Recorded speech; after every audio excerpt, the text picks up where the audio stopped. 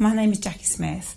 I'm a cognitive behaviour therapist and EMDR consultant, and I work in IAPT, which is improving access to psychological therapies on the Isle of Wight within the NHS.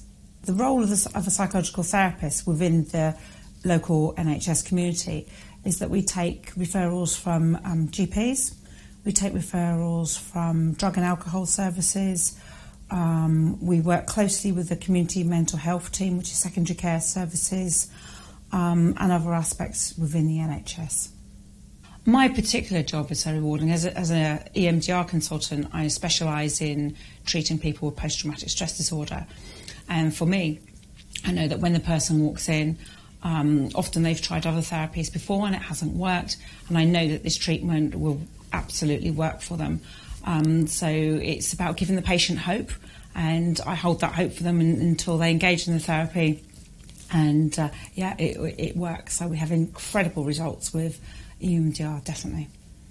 I would say to anybody thinking about undertaking a career in psychological therapies that if they're interested in wanting to help people and interested in any form of psychological intervention, then a career within the NHS in psychological therapies is a fantastic opportunity for them. If I was to describe my role in one word, it would be rewarding.